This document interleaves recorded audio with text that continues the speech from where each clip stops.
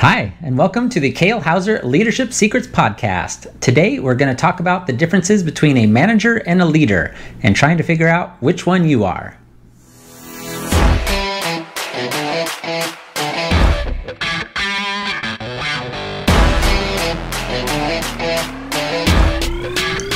Good day, everybody. Welcome to the Kale Houser Leadership Secrets podcast. I am Kale Houser. Thank you for joining me.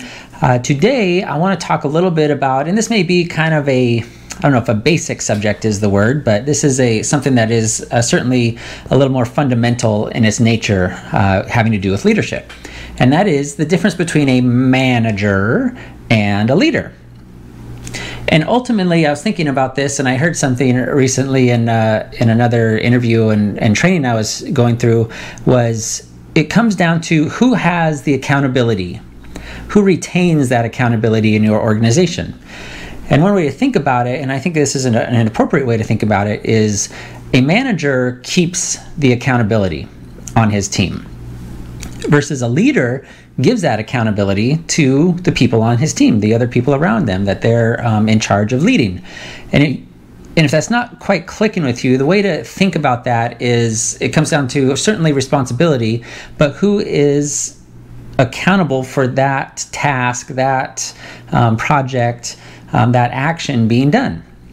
And a manager certainly is somebody that, as an organizer, when you think of the classic sense of the term manager, I think of, whether it be the store manager, or, at McDonald's, the restaurant manager, at, your favorite food chain, Longhorn Steakhouse, whatever the case may be. That's the one that's ultimately responsible for, usually having to do mainly with people, the scheduling of people, the direction of the organization. Again, whatever that is, whether it's a restaurant or an auto mechanic shop, they may wear multiple hats, such as advertising or finding new clients or sales.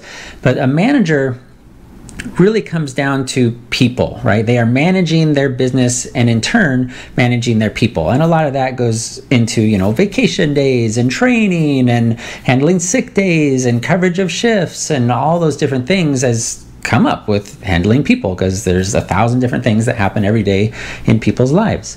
Versus a leader, how I think about this is the leader understands the tasks that have to happen, right? They understand the operational end of things and the aspect of things, that there are just certain things that have to happen. You have to order the pepperoni to have a successful pizzeria, okay? That just has to happen. There has to be somebody that orders toilet paper. There has to be somebody that pays knows who to call a plumber if the bathrooms get clogged up. Whatever the case may be, there's that operational end of it. But the leader, as far as the people go, the leader is the one that gives that accountability to them. He empowers those employees or teammates, whatever your structure is, to make those decisions and to realize that the employees themselves understand what has to happen, and if that's within their responsibility as their job title or duties, then they just kind of handle it. It doesn't have to be the manager going to the janitor saying, "Hey man, make sure we've got enough toilet paper to get us through the weekend. We've got the team coming in." The janitor just kind of knows that that's part of their responsibility and what they're accountable for. Okay, and that certainly goes back to expectations, as does pretty much everything. But I wanted to talk to you just to have that sense of clarity between being a manager versus a leader in your organization, okay? And what it comes down to is who holds the accountability, okay? And I would argue, and that's kind of the whole point of Kale Houser Leadership, is that we want to be leaders. We want to give that accountability away to our employees, to our teammates, to our organization, and those different roles within it. Whether you are the no-kidding business owner, you founded and started in blood, sweat, and tears, and now you've built your business with, however many employees over time, you need to start being able to give that accountability over to people. And that goes back, several steps in order to get to there, with your hiring process and your goals and your organization and your business identity, all those things. And there are a couple things I want to touch on in this podcast that kind of all are interrelated but different sides of the same six-sided dice, if you will. And that is the concept that everything, as the leader, everything happens because of you. Okay? Let me say that again. So everything that happens to you is because of you. And you may be going, oh, wait a minute, that's no way that's the case, right? Not everything. And I would argue certainly everything. Jocko Willink has a really great book, and he takes this a little bit to the extreme with his book, Extreme Ownership, right? And that's basically you are responsible for every little thing. And I'm going to differ from him in a little bit and say you're not necessarily responsible for it, right? Because we're not responsible for a drunk driver. We're not responsible for cancer necessarily. I mean, maybe you're just eating garbage foods and that happens. Or you have chosen to live underneath some power lines, whatever the case may be. A little jest in there, but everything certainly happens because of you, because of your attitude, because of your outlook, because of your choices, because of your fears, because of your past. All those things conspire either for you or against you, but because of you. And your leadership role and how your teams react to you is no different, okay? So we create our own objections. And a really good example of this is, especially if you're in the sales realm. And certainly if you've gone through any sort of sales training, you talk about the greeting, and you talk about fact finding, and you talk about, the demonstration of your product, and you talk about handling objections. And this is a lot of where you as the salesman, the individual, create your own objections. So if you, say you're selling BMWs, and you're like, I've never spent more than $15,000 for a car in my life. No one in my family has ever spent more than $15,000. We're the type of person that buys the base model, cheapest model out there, and we drive it for 20 years until literally the rust starts showing through, and then we get another base model, cheapest model out there. You're probably not going to do very good as a BMW salesman or a Mercedes salesman or a Ferrari salesman, because you have an objection to spending that much money on a car, right? That it just doesn't exist for you.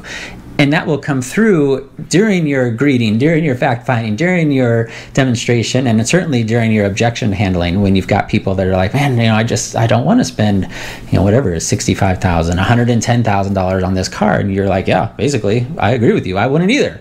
And then there goes your sale. But you relate this back to the leadership side of things, is when you apply this to people, when you apply this to how your business is run, you are creating your own objections. And it's very difficult to have that kind of self-awareness and that self-analysis to realize where that is happening. So maybe you're trying to get people to, just stop punching in and punching out, doing their 8 hours, and then boom, they're done. They see it as a manufacturing type of a job where you just clock in, you do your certain amount of widgets that you do every day, and then you leave.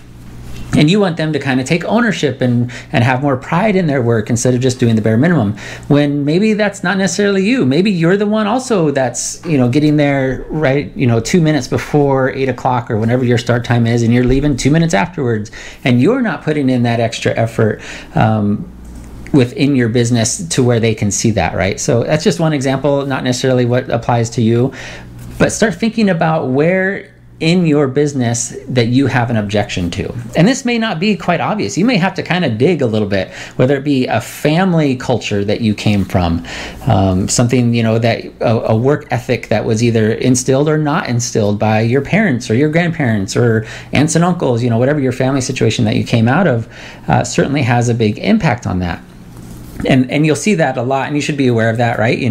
People that come from middle-class families typically end up in middle-class type of social structure and careers, and vice versa. Families that come from wealth typically end up having that kind of mentality, and they end up doing very well in their life, and vice versa. If you come from a poor mentality, the odds are that you'll probably be poor pretty much most of your life because of that mentality and those objections that are ingrained into you.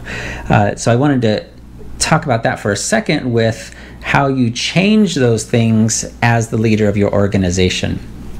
What can we do to change those things? And one of them is really understanding and recognizing that, going, okay, I want to be a Ferrari salesman.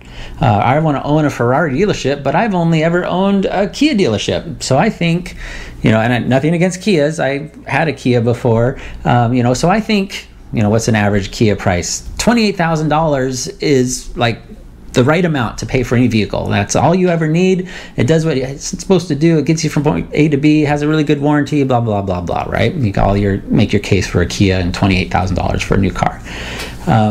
You will not do very well as a Ferrari dealer, because Ferraris are not about practicality. Okay, they are about status, certainly. They are about pleasure and reward, all those other things. I've never been in a Ferrari. It's not really my cup of tea, but I understand that based on my income, but my background and how I kind of view cars, probably would not do very well as a Ferrari salesman, because I would create a lot of those own objections as I'm talking to other people. It just isn't justified to me. And maybe it will be in the future at some point. People can change, certainly, as our circumstances change. But right now, I recognize that that is a limitation in me, and I just wouldn't do very well. So as the leader, you need to be able to look at those things. And you can do that by looking at the problem areas, especially if you're getting pushback from your employees or from your workers or from your teammates, or even your peers in your business or other businesses around you. Analyze where that's coming from and how it is that you are creating that. Okay. And then I want us to take just another step forward or backwards is, why are you listening to this right now? Okay, the hardest part of any process, especially when learning something new, the hardest part of this whole process is to let go of all that old BS that you've been hanging on to.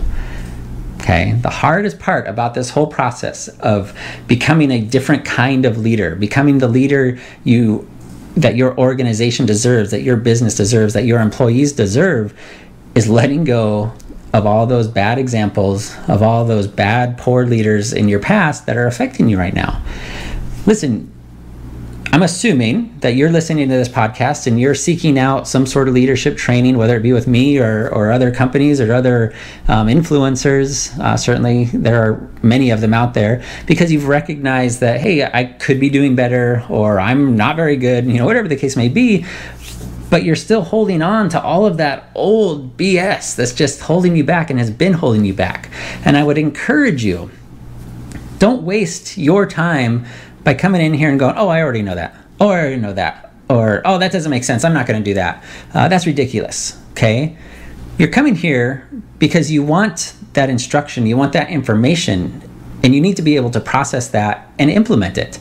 Okay, don't just disregard it. Even something that you maybe have heard before. You're not the same person that you were a year ago, or 6 months ago, or 10 years ago when you went through a management class in college. Okay, process it differently. Look at it in different lights and how it applies to your situation and where you want to be. And pending all else, or regardless of all else, give it a try. How much worse off could you be just taking that advice that you're getting, whether it be this about being a difference between a manager or a leader, or anything else that we talk about in past or upcoming podcasts.